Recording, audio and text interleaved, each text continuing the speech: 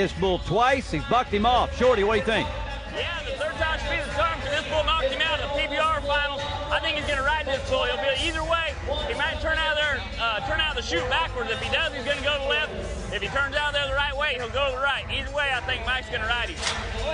All right, he goes out backwards, so Shorty says he'll go to the left, and Mike Lee looks great, hustling over there, but oh no, 5.4, not long enough, but boy, it's been a tough weekend for this guy, but he is tough. I didn't think we'd see him after they carried him out of the arena last night. Oh, no question. This guy is the epitome of tough, I believe, and I would have never not picked him in that final matchup, but with him feeling the way he is and the condition of that knee, it's just hard to bet against a bull like this, especially when Mike's not 100%.